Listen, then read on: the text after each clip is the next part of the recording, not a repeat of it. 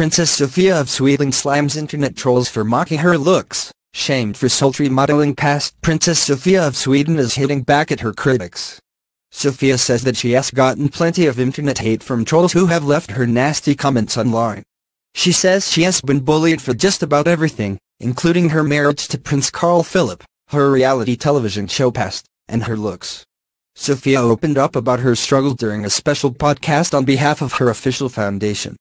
She and her husband Prince Carl Philip are working to combat bullying in Sweden. According to People magazine, Princess Sofia explained, "Early on I suffered enormous cyber abuse. It was a bit like walking into a wall. It hit me very hard. But the experience has helped me understand what young people are exposed to daily." Sofia also said that she was forced to shut down her official Facebook page and her other social media accounts because of all the negative comments she was getting from critics on a daily basis.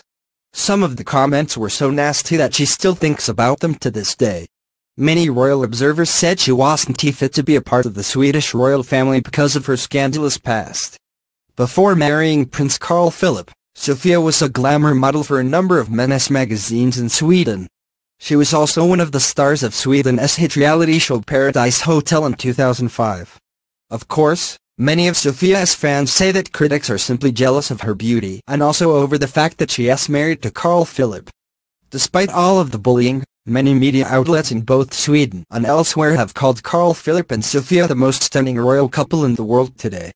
Back in August of last year, Sofia also wrote a special blog post about how wounds caused by bullying can cause a lifetime of pain.